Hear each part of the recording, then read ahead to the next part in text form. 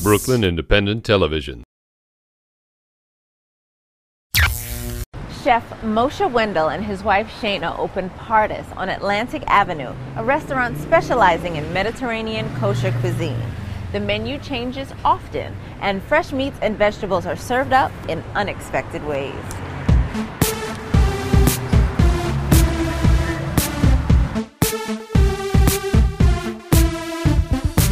My name is Moses Wendel and I'm a cook. We're at Pardes Restaurant. It's a restaurant that I opened my wife 2 years ago. We're a kosher, progressive French restaurant. We've been in the business together for a long time. Me in the front of the house, my husband in the back of the house. There wasn't any kosher restaurants where he could really express himself. We just really had to do it ourselves. I didn't plan on being in the restaurant business in the beginning. The only way it was going to work, and it works. Kosher is it's the kind of kosher that we are.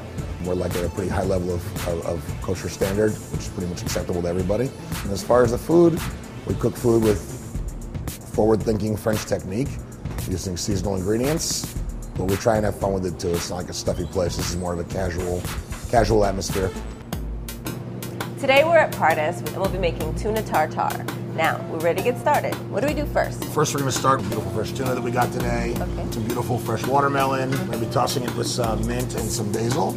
A little bit of a vinaigrette that we make here from Meyer lemon, coconut milk, a little bit of mayonnaise, some mustard and some vanilla. We're going to toss it with some, of course, salt. And we're also going to use in the plate a puree of avocado, some bonito that we've cured ourselves in-house, which we kind of cure and smoke.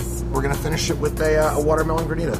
Sounds good. So we're just going to dress the tuna and the watermelon with this, a little bit in each one, a tiny bit, not too much. Got it? All right, just a little bit. Tell me about that avocado. Oh, so the avocado puree, it's coconut milk, basil, a little bit of sugar and salt, and a little bit of oil. Now we're going to mix it. So we're going to put a little bit of coarse salt in here. Okay. All right. It looks delicious already. So we start with the ring mold here. You're going to tip the watermelon first. So now we're just going to pack it down a little bit. Okay. All right. So now we're going to load our tuna. Yep. All right. All right. Now we're going to load it in here like this. Okay. All right. Right now we're going to move our ring mold over here. Okay. All right. And now we're going to do the same thing over again. Okay. All right. Now we're just going to do some really nice, beautiful dollops of this avocado puree on here. Okay. We're doing a dollop. That's it. That's it. All right. Enough. Ah. Thank the good Lord. Okay. All right. Now we're going to do some of this bonito here that we have. Right. All right. You see it very thin. All right, now you can kind of grab some too. We've got this watermelon granita, watermelon with some sugar and citrus in it. Sounds delicious. All right, so now we're just going to take some random chunks. Okay, there you have it. Tuna tartare. My husband and I, we met at a bar in Philadelphia. It was love at first sight. Been together ever since. So even working together, the relationship just gets better and better. So. Orthodox Jewish law says you have to be apart like the week before the wedding, so we actually became like religious together, everything. This really big, long kind of path we traveled together, but we really were never apart until then, the week before our wedding. So we always just really clicked, and that was it. Slowly we figured out, we weren't going to be able to, be kosher and have him be stay in the business. Just not a lot of call for kosher restaurants in Philadelphia. We'd opened this place the idea of doing more steak and burger kind of place, and then slowly but surely the demand for the more interesting stuff kind of took over. My husband particularly enjoys one of their staples. He loves their braised beef bacon club. And I tried the beef cheek pizza for the first time last time we were here, and I loved it. So it kind of created a quirky restaurant that we have like a big hamburger that we serve that people are into, and a beef cheek pizza that people are into, and we also do a tasting menu that's like 12 courses, And I think that's one of the pluses of our restaurant, though, is that we have the ability to kind of feed both people. This is our pastured brined beef tongue. These are really beautiful beef tongues that we get from our friends at Grow and Behold. Steam like basically one or so every day. And this is the end result after you steam it. This one just came out. I'm going to cut a couple of pieces from both sides of the tongue, okay? Right out in our salamander. And it's going to be like warm and crispy. We have these, our smoked egg yolks. We're also going to be using green olives, raisins that we plumped in balsamic vinegar, some capers, and nutmeg. And on the plate, we're going to finish it with some additional olive oil. We put a little olive oil inside before we plate it.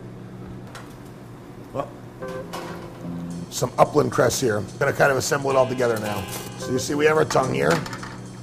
We've got it hot and crispy. This is a little purple potato as well. You place the tongue on the plate, nice and randomly. Take our egg.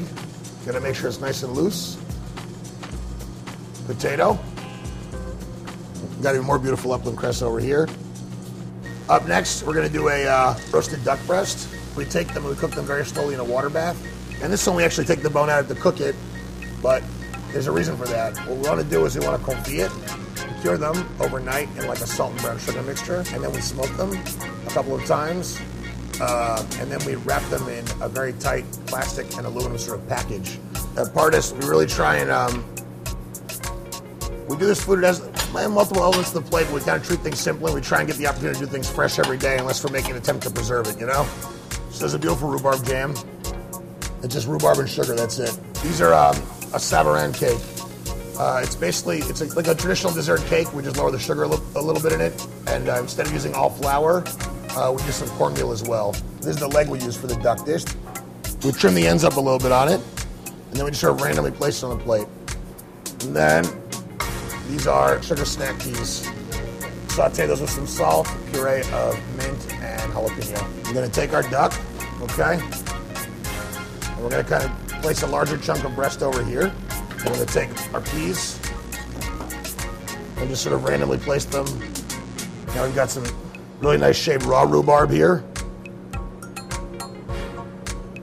And then we have some more beautiful micro basil we're using before. All right, that's what the finished duck looks like. And then we have our sauce that we serve with it.